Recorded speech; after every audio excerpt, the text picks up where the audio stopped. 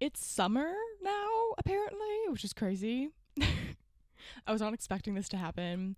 I'm currently studying for the bar, so I'm miserable and I'm spending a lot of time reading as a form of procrastination. So I thought it'd be fun to do a little video where I talk about the books I want to read this summer, even though like it's already summer, so this is coming a little bit late, but just bear with me. I'm a mess. I'm studying for the bar. I have an excuse for anything right now, to be honest. So let's get into the books that I want to read this summer. The first book on my summer TBR is No Name in the Streets by James Baldwin. Oh, I should hold it up over here. Wait. No Name in the Streets by James Baldwin. This is James Baldwin's memoir, and it talks about the 60s and 70s and has a lot of like political and social commentary on America. I want to read this because I recently read, what was the name of that book? I recently read The Fire Next Time by James Baldwin, and I loved it. I loved his writing, I loved his commentary, and I just really want to read more by him. I do want to read his fiction, but I really want to hear his like political thoughts. I'm not sure how much that is in his fiction. I'm sure it's in his fiction. It's James Baldwin. I'm sure his fiction has like political overtures, but I really want to read his nonfiction first, to be honest. And I already have this one on my shelf, so I thought it would be the perfect thing to read next. I'm really excited about this one. I really want to learn more about him and just read more of his writing because it was incredible. Next is a book that I know I'm going to get to, and that is Stay and Fight by Madeline Fitch.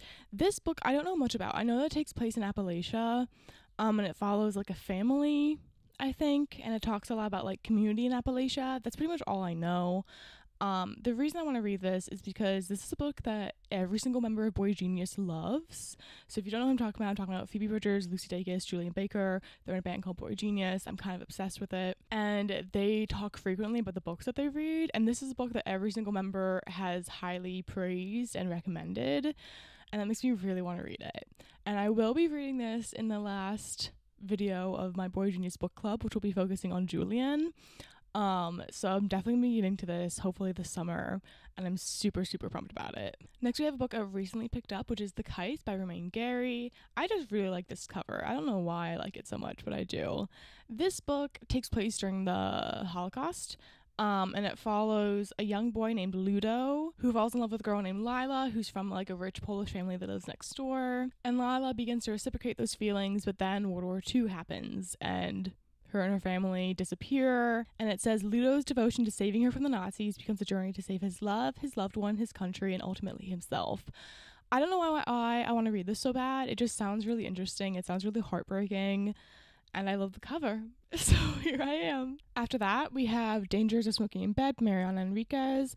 This is a short story collection, and it's kind of weird that I put a short story collection on a TBR because although I buy a lot of them for some reason, I don't like them that much. Like, I always just read a short story collection and I'm like, okay, that's fine. But I'm never really wowed by them. I'm just like a novel girly. So I don't know why I buy so many short story collections. This one, though, I am very interested in because it's supposed to be magical realism. I think it's supposed to be kind of gothic and spooky, too. And I've heard a lot about this author and about her talent. So it just really intrigues me. And I want to give it a shot because I want to like short story collections, hence why I buy so many of them. I don't buy them thinking I won't like them. I buy them thinking I'm going to like them, but I never like them. So I really want to like this one. And then I was thinking, like, when I was picking out this TBR, I was like, okay, but like what kind of books do people read in summer? Because honestly, my TBRs are kind of just like, these are the books I'm most excited about right now. And they're not really catered to the season at all. So this is the only book that I kind of catered to the season because I feel like during summer a lot of people want to read like romances, or at least that's what I've seen watching other people's TBRs for the summer. And so I decided that the romance I want to read this summer is Northanger Abbey by Jane Austen. It took me a second. I almost said Jane Eyre. That would have been awful. I've read most of Jane Austen by now. It's just this one and Mansfield Park that are left. They've been like hit or miss for me. I'm obsessed with Emma. I love it so much. The other ones have just been like okay to okay, pretty good. But this one is supposed to be her gothic romance, and that intrigues me. I love a good gothic story, and I'm really excited to see what Jane Austen does with like a gothic environment. I'm just excited to see how it changes her writing or how it affects the characters, and I think it'll be a lot of fun. This has been on many TBRs, and I think that I might actually be able to pick it up this summer once I'm done with the bar. Because my excuse for not reading classics or not reading a lot of nonfiction has been, first of all, that I was in law school and my brain was fried. And now I'm taking the bar, my brain is also fried. So my idea is that once I'm done with the bar, because I'm now done with law school, that I can finally read more challenging stuff and like enjoy it more. Because it's just so hard when you're trying to retain so much like complicated information to then, when you're trying to relax, like pick up a more complicated book. If that makes sense to anyone but me. Those are my thoughts on the subject, and that's what I'm hoping to achieve after July. Next book on this list is Against the Loveless World by Susan Abu Hawa. This is a Palestinian author, and this is a Palestinian story. It follows a young woman who's sharing her life story from an Israeli confinement cell. That's all I know, and that's all I want to know going into it. So I'm not going to be reading the back to get more information. I'm sorry. I really want to make a video where I read books by Palestinian authors. I've been wanting to make videos in general where I read books according to like the country they're published in. Palestinian authors, they're not always like published in Palestine because of certain circumstances. So I'm going to make a little bit of an exception for that one. But anyway, I've been wanting to like read more diversely. I really want to read more Palestinian stories given everything that's going on right now and how awful everything is. I feel like it's an important time to amplify those voices. And I'm really excited about this one because I've heard such good things about it. I really want to pick it up. The next book on my summer TBR is Bright Young Woman by, who's this by? Jessica Knoll. This book has also been on a couple of TBRs by now, so I don't know why I haven't picked it up.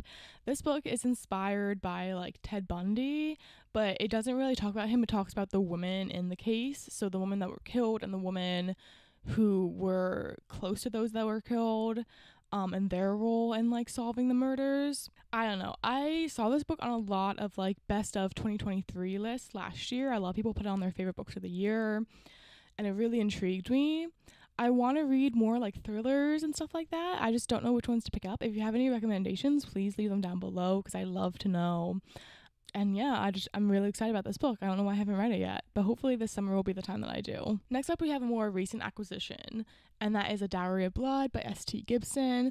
This book is like a retelling, not a retelling, because I guess, I don't know if it counts as a retelling, but it's a story of like one of Dracula's brides, and she's writing like a long letter to Dracula about how he's like, is Dracula, right? Yeah.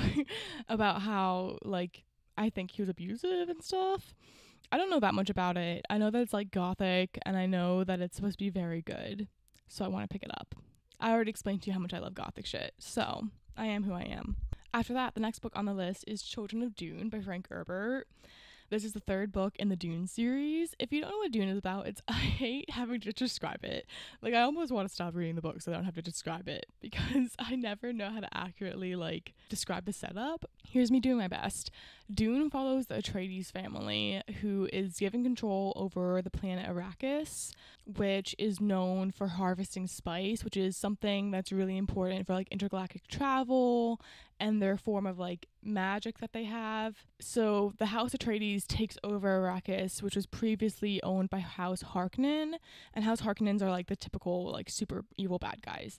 But then shortly after House Atreides takes over, the Lord Atreides is betrayed, and the Harkonnens come in and they kill everyone, and Lord Atreides' son Paul and his wife escape, and they go to live with the Fremen, which are the indigenous people to Arrakis. And that's all I can really say, because even that's saying like a little bit too much for the first book, but I think most people kind of know the gist of it by now. This is the third book, so I can't say anything about it or about what I'm expecting, because that would be spoilers. But I've heard this is like really bad, actually. So I don't know how excited I am about reading it, but I've also just heard that like Dune gets super crazy weird as it goes on and on. So that's what really intrigues me, and I can be patient. I can get through like a bad book to see how weird it gets. I can definitely do that. So this is on my list. After that, we have The Memory Police by Yoko Ogawa. This book takes place on an unnamed island, and like slowly things start to disappear. Like it says on the back, first hats, then ribbons, birds, roses, and most of the inhabitants are oblivious to all these changes, but there's a few of them who are able to recall the things that are lost, and they're also able to recall when the memory police came in and got rid of all evidence of these things. So I think this is just a really cool premise, and that's pretty much all I have to say. I mean, I think it sounds really cool. I've also heard good things about it. I'm just excited to get into it, and it's definitely on my list. And the very last book on my summer TBR is King of Scars by Leigh Bardugo. This is a YA book. It's on here partially because it's a YA book. Like, I kind of just want to get through my YA books so that I don't have them on my shelves anymore. Because I'm pretty sure no matter how much I like this, it's not going to stay on my shelf. I also have the sequel right here. So I want to get through both of them, actually. If you don't know, I also don't know much about this book, so that's okay. It's very shiny. It's a fucking with my lighting here. But essentially, this takes place in Leigh Bardugo's Grishaverse. It follows a character whose name I cannot remember for the life of me. What is it? Nikolai. It follows Nikolai, who is in the original Grisha trilogy, and he's like a prince, but in this book, I think he's like a sailor or something like that. I shouldn't even speak about what I think this book is about. All I know is it's part of the Grishaverse. I want to read it because I really like her Grishaverse books, and I kind of just want to get it off my shelf because it's really big and chunky. So that's why it's on the list. So there you go. Those are the books that I really want to read this summer. Let me know what books you want to read this summer down below, and I'll see you soon with another video. Goodbye.